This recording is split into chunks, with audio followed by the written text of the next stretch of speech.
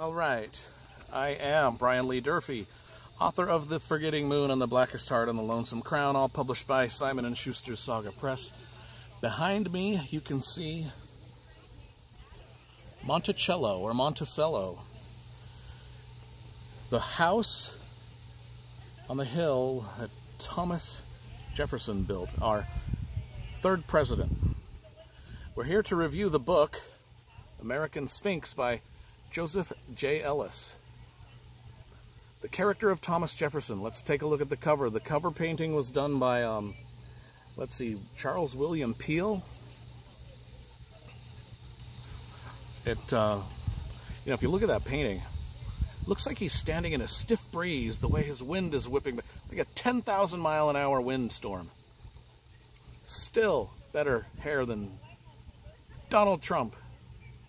Anyway, let's review this book and talk a little bit about Monticello here.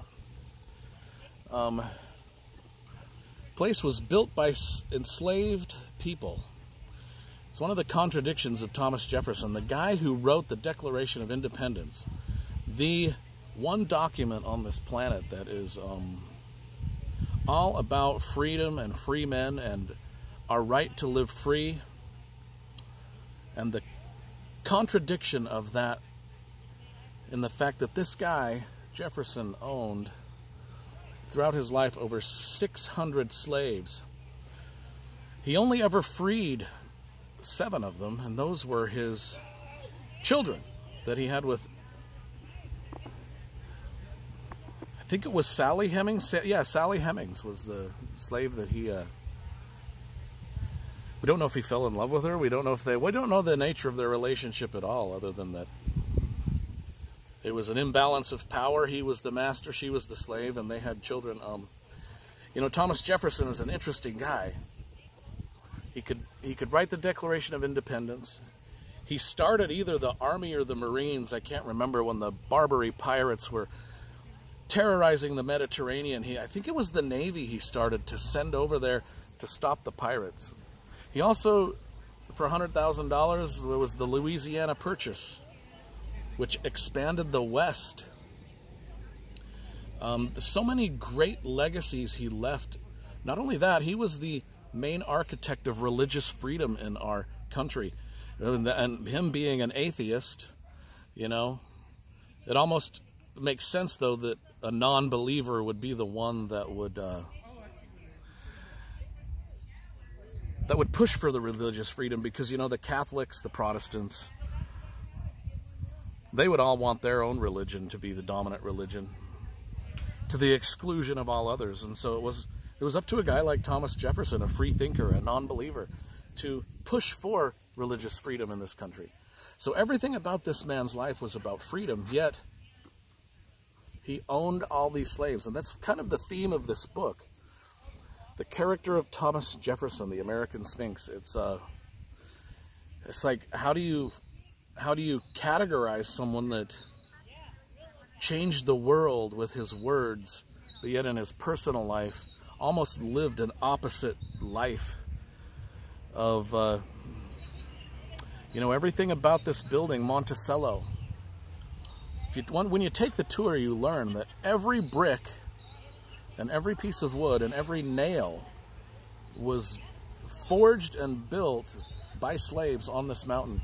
Down there on Mulberry Lane, which is down there, where all the slaves lived, and where all the blacksmith shops and gardens and farms and woolen mills, everything about this place was put together. It was made here and built and put here. It's just amazing.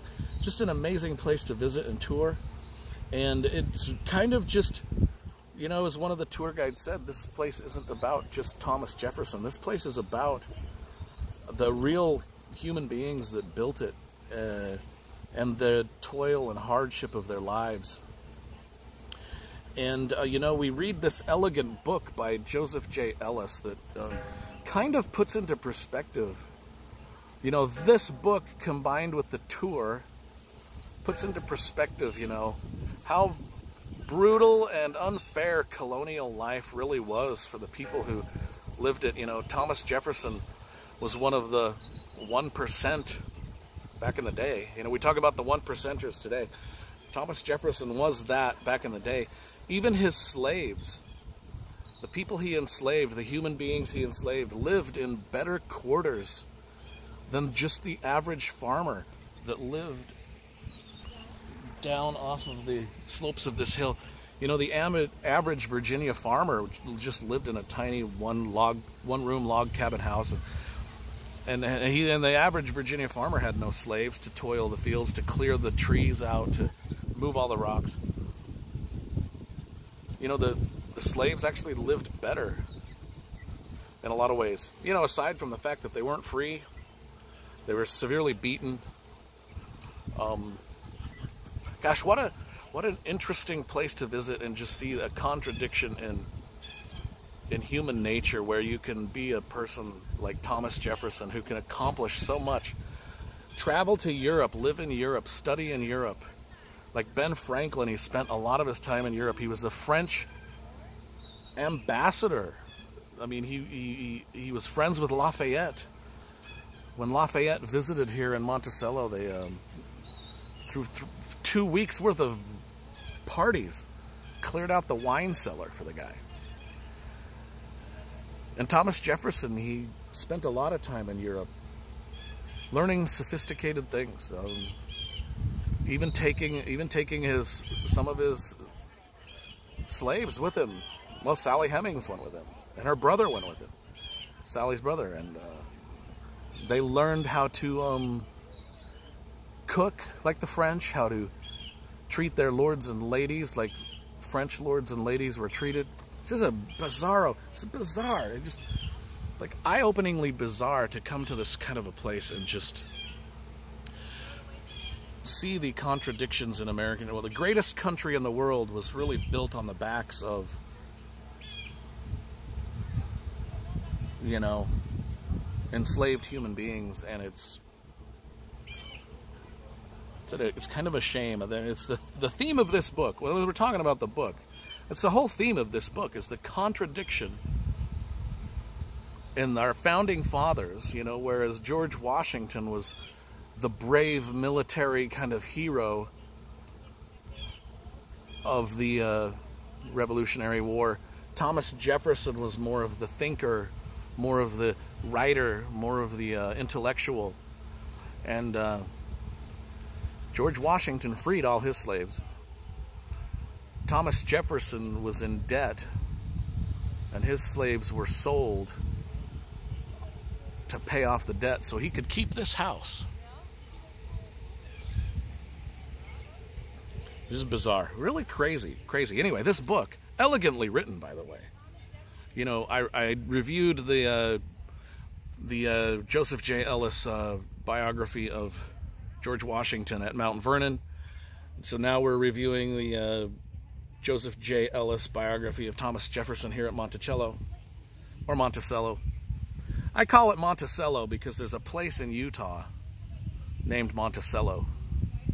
It's just kind of the way it's going to be. Anyway, 10 out of 10 for this book.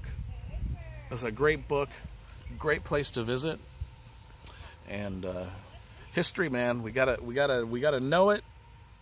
We gotta love it. We gotta love researching it. We gotta love reading about it, and we gotta love visiting these places.